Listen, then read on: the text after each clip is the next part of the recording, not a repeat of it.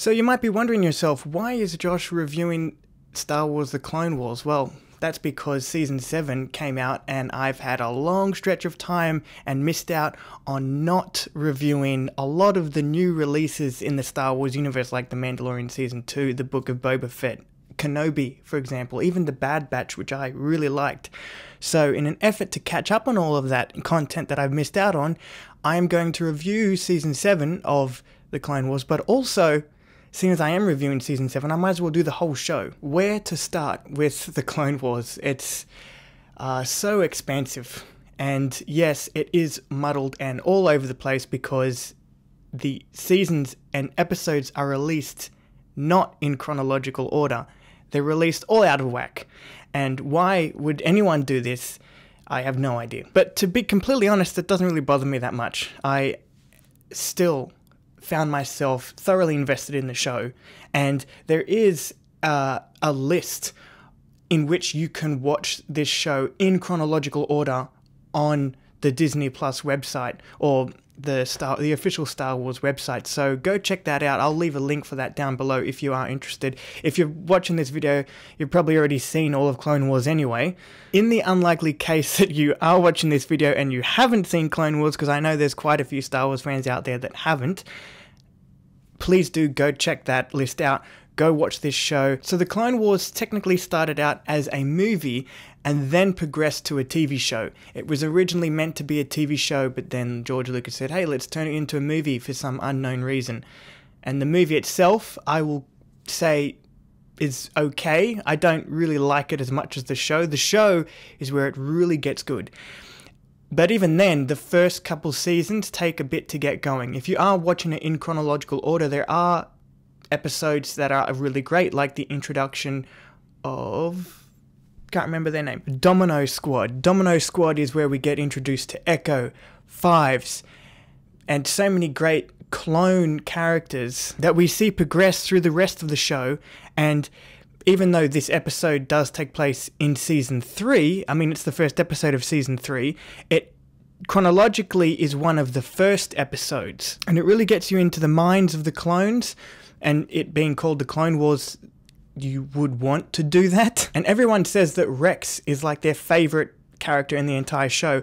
Yes, he is a great character, but Fives and Echo and the members of Domino Squad, you get introduced to them chronologically first, and then you see things happen to Domino Squad as the show goes along, and you're like, oh man, I really feel for these characters in a way that you never could have in the movies. And I've heard the excuse by so many people that they don't want to watch this show because they don't really want to invest themselves in 7 seasons of a show just to validate the prequels. And in a way, this show does validate the prequels, but at the same time, it's telling its own story within the Star Wars universe. So if you want to experience more Star Wars than you ever could have with the movies, like if you're getting tired of the movies, it's getting repetitive, you're rewatching, like, say, episode 3, and you're like, oh, I've seen this a billion times, and you haven't yet watched The Clone Wars, that's what it's there for. It's not, I personally don't think it's there to validate the prequels. I think it's just to expand on an already established universe and fill it with even more, like, really interesting characters. One of these characters, and one of the best additions this show ever gives to the Star Wars universe, is, of course, Ahsoka Tano. Where to start with Ahsoka Tano? I mean, she is the pinnacle of Star Wars. They really can do her no wrong when it comes to this show. You see her go through so many stories and have so many arcs. There are so many arcs in this show with just her that are so investing. The two that come to mind is the one where she loses her lightsaber and she goes on a mission with this really slow and really old Jedi, and you're in her shoes. This Jedi is taking so freaking long to accomplish just one simple task, and he's babbling on about patience, patience, patience, and we are in her shoes. I'm in her shoes.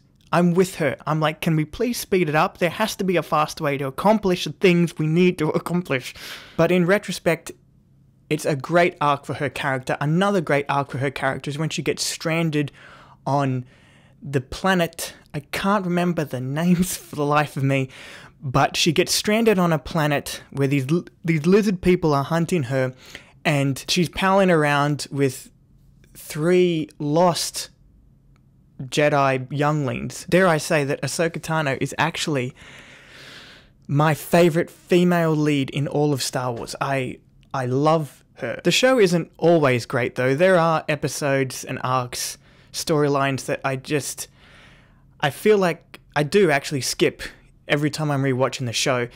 One of them involves Jar Jar Binks. Yeah. I don't know. And a couple other storylines that involve, or that center on R2-D2 and C-3PO. They're not all the best, but there is this one interesting one where they get stranded on a desolate planet, and it ends with them... I don't want to spoil it, but it ends with this huge explosion that makes this really awesome sound.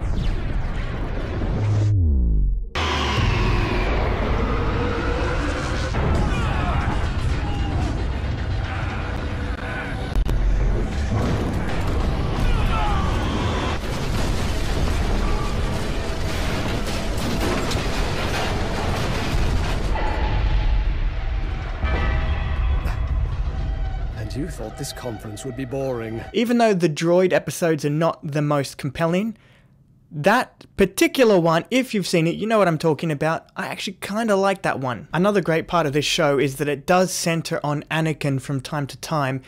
It being a huge show, it doesn't just have to focus on him like the prequels did. It has the freedom to focus on so many other characters like I just mentioned, like the droids or Ahsoka, but it at times does center on Anakin, and those episodes are really great. You see quite a few moments where he's starting to lose control, and you see him tip toward the dark side, and man, that shit is so awesome. I love it. To be honest, if I could, I would just watch this and then Revenge of the Sith.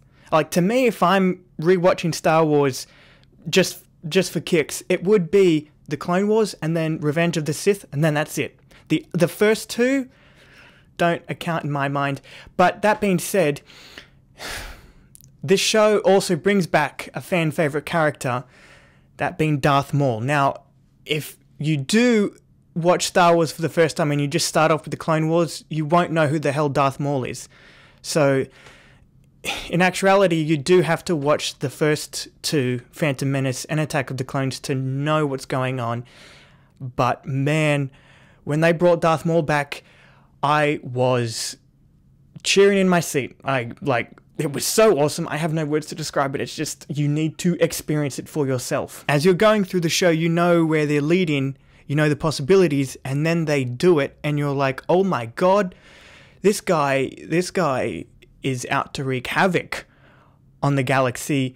I would call him like the Bane of Star Wars The Clone Wars. Like, he is to this show what Bane was in The Dark Knight Rises, or the Joker, I don't really know, but he was so well done. And this is where I now want to get to Season 7, because Season 7 ends with him, essentially, and what we only heard whispers about in the show Star Wars Rebels, the war on Mandalore, now we actually get to see it in Season 7, and it's fucking awesome. It takes place at the same time as Revenge of the Sith.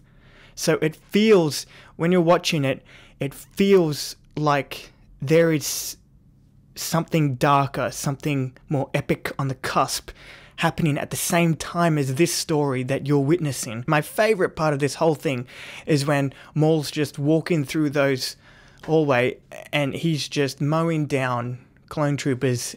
Man, that was badass. I love that. Also, the moment where Ahsoka and Rex are trying to escape the ship that is being destroyed and plummeting to the planet's surface, that was an amazing scene. I love that. And all of this is done in 3D animation. Like, it's animated, but it feels so...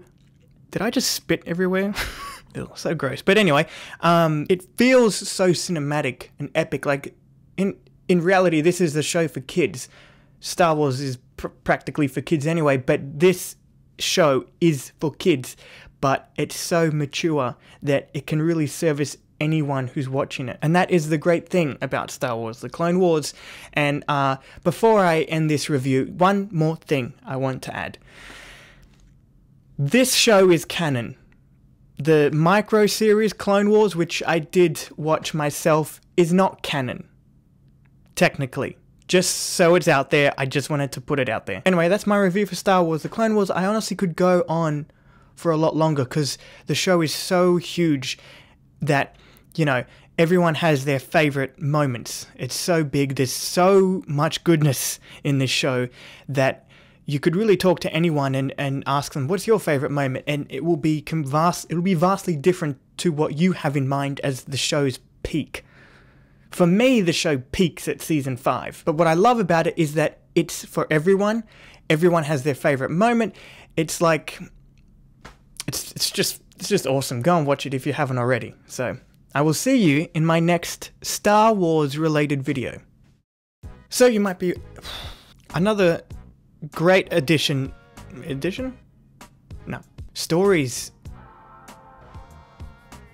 Okay. And I've heard the excuse that no one